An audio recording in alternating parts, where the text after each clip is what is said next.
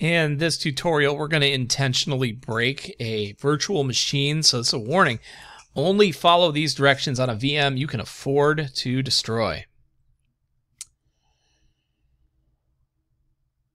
If you follow these directions on a machine that has important data or is your host operating system, there's a chance that what we're going to do here won't work. Anything can happen. We're going to break it, and then we're going to fix it. So you want a VM in VirtualBox that's easily replaceable.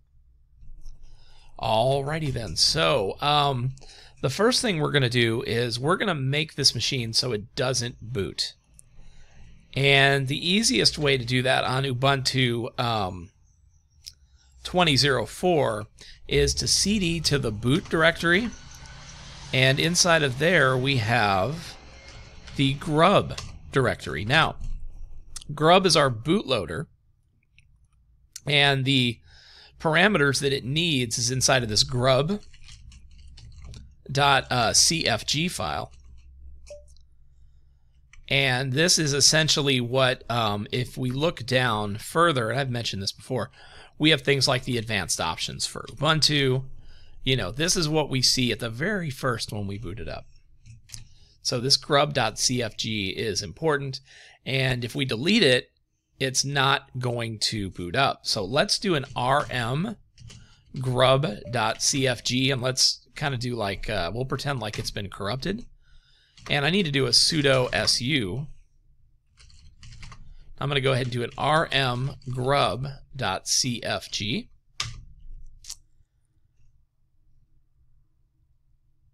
Let's verify that inside of VirtualBox under settings, we don't have anything in the CD-ROM drive. So you want to go to your CD-ROM and just go ahead and make sure that there's nothing in there. We want to verify that this move we've just made actually broke the machine and it will not boot at this point.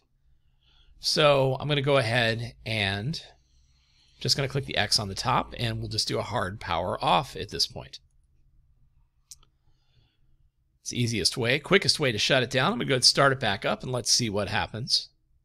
And you can see that we are at the grub bootloader, and we're going to have some real issues here. The operating system is not able to load. So I'm going to click X again, and we're going to make sure that we choose power off. I'm going to hit the right control button to get out of this with my mouse because it was trapped. I'm going to hit X, going to choose power off, and now we're going to load a live CD. So I'm going to choose settings. We're going to go to storage. I'm going to click on the CD-ROM. And in my case, I've got it queued up, but just find your ISO for Linux. I'm going to fire that up. And it should boot from that live CD now, and it won't interact with the hard drive at all. Everything will be run straight off of this live CD. I'm going to pause the video while this live CD boots up, and we'll get in there and we will repair the bootloader. So here I am booted with my live CD. A hallmark of that is I can see that it says Ubuntu at Ubuntu. And also I can do a sudo su, and it's not going to prompt me for a password at all at any point. So just to demonstrate, if we do a df-ah, I'll do a df-h. You can see that there's no dev SDA, there's no dev SDA1. Everything is running right off the CD, and those hard drives are sort of working in the background here. So I'm going to cd to slash directory, and we're going to mount dev SDA5, which is our root directory from the other machine, to slash mnt. We're going to put it on the mount folder.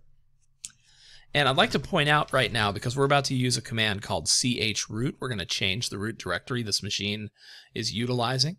If I cd to home right now,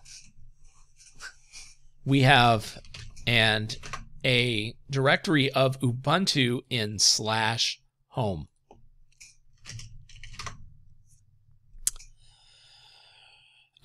There are those key directories that contain devices, and the proc directory that contains hardware information, and the sys directory that are all live on this system right now. If I ls, for example, or if I cat proc / CPU info, I'm going to get current CPU info.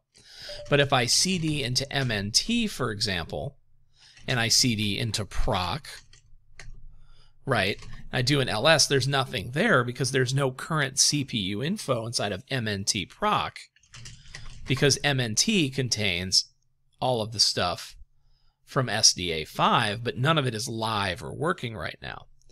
So we need to trick this computer into thinking that this is our actual root directory. So we've got to bind some directories up into MNT.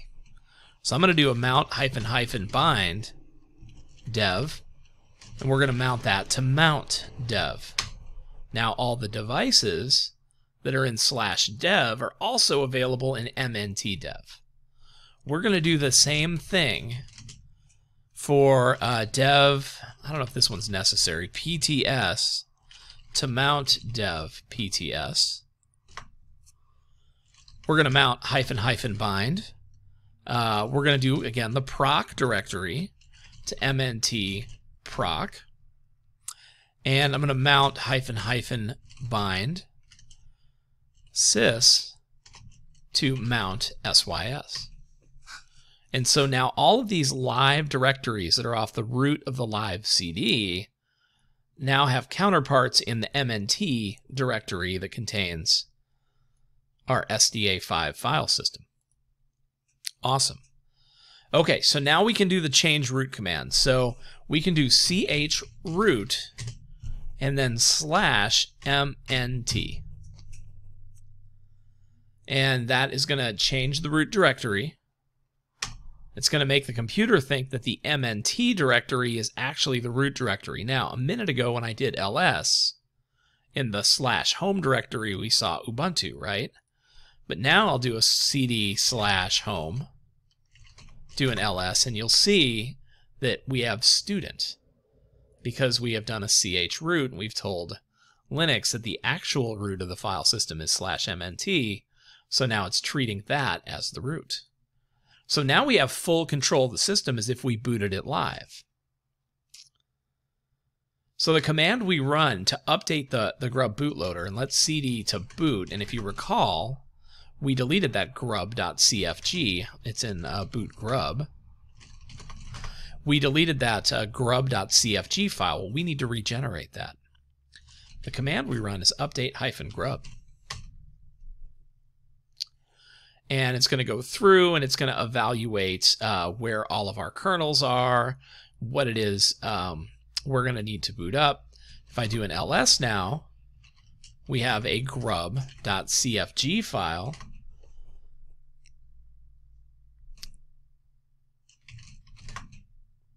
that should allow this system to boot. Let's go ahead and also do a grub-install dev SDA. And that should take that configuration file and it should put bootloader code in the first 512 bytes of, well, the first 446 bytes of SDA, but that first sector where the computer expects to find the boot code. At this point, we should be able to turn this computer off and boot from dev SDA, and we should have recovered our boot process. So I'm going to do this. We're going to hit X, and we're going to power off this live CD. Let's go to settings again, and let's make sure that under storage, this Ubuntu CD has been removed, so we have an empty CD-ROM drive. I'm going to click Start. Let's find out what happens.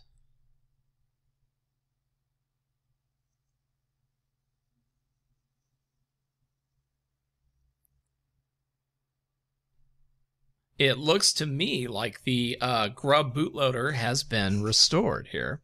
And we're booting into our Ubuntu system, and we've gone in and we've done a recovery there using chroot. All right, excellent. So that's a pretty good technique if you get locked out of a Linux system. In the next video, we're going to go through that exact same process, except we're going to recover a forgotten password. Now, there's a challenge for this. Read the challenge And if you can do the challenge without watching the password recovery series, that would be awesome. But if you need to watch the password recovery series in order to solve it, it's the same process, except we're going to reset a password on the system. We have a video that'll walk you through the process of resetting a lost password on Ubuntu using this same live CD chroot process.